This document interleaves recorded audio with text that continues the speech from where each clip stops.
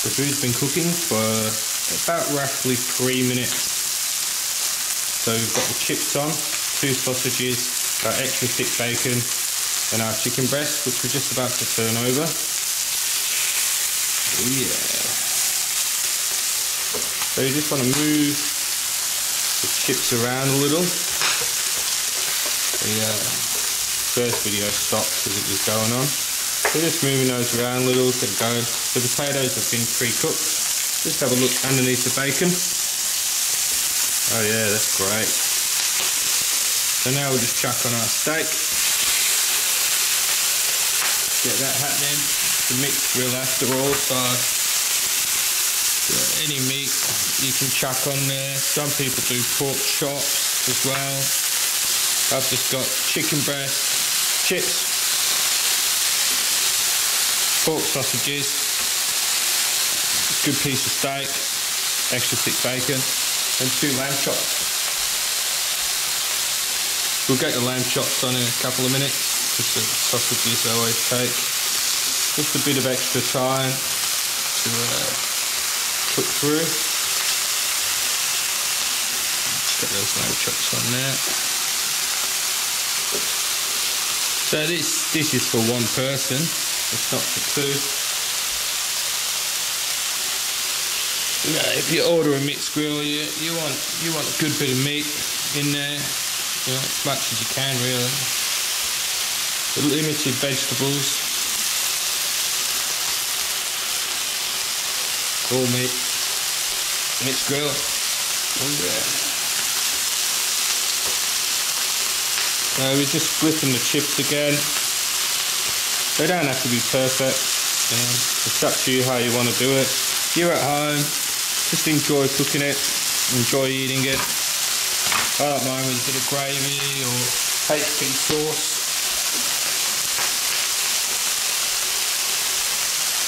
It's up to you. Some people like an egg with their mixed grill as well. I don't mind it. Flicking the steak there. Over that bacon again.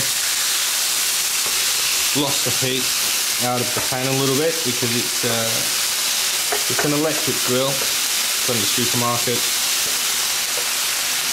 It really loses its heat quite quickly.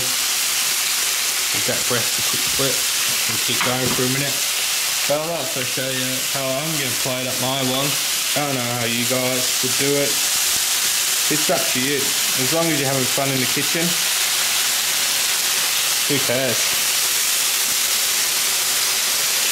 Yeah, I'd go for good tasting food any day of the week over well-presented food. And if I get both at once, it's just a bonus really. But there's too many times you go to a restaurant, the food looks amazing on a plate, tastes like shit. So, you know, what would you prefer really? Good tasting food or beautiful food?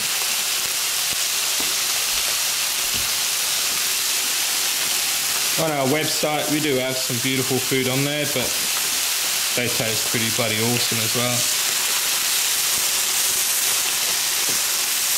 Some of these lammies got it at the butcher's this morning.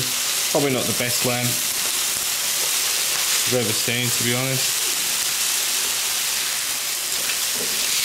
But you know, you make do with what you've got. That's what we're doing here today.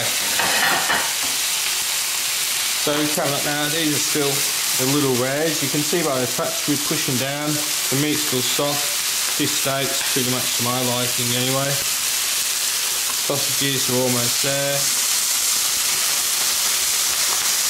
Chips are looking alright. I'll spread those back out in a minute when I take a bit of this meat off.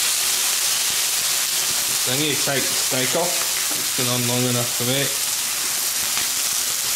I'm just going to put that to the side, just to rest for a few minutes while everything else keeps cooking. It's quite important to let your steak rest. Let it bleed out a little. I recommend a third of the actual cooking time itself. It's pretty ideal. Unfortunately, I can't show you all going on. The camera stopped for some reason. I've got it. But we'll get there in the end, you know. So these getting nice cooked on the outside. Sausages are pretty much done. Bacon's there. So we'll move to the plating up. So let's push this to the side and bring in the plate. And there we go. It's out the bloody way. Let's get in the plate. Bit of zoom in action on this one. Ready to do it. Zoom out. Zoom in. There we go. So we'll get our steak on the plate. Right about here. Chippies.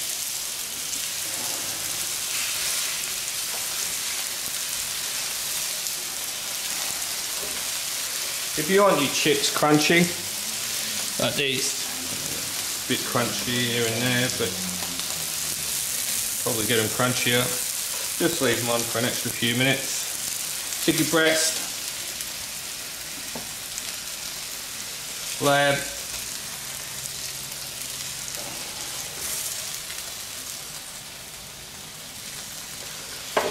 bacon.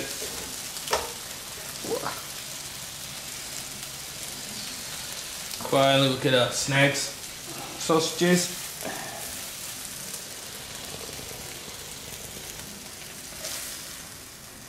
There we have it. The classic Mitts grill. Ta-da! Thanks for watching the video. And don't forget to subscribe. We've got other videos, and check out our website, www.funkyfoodies.com. See you next time. Bye.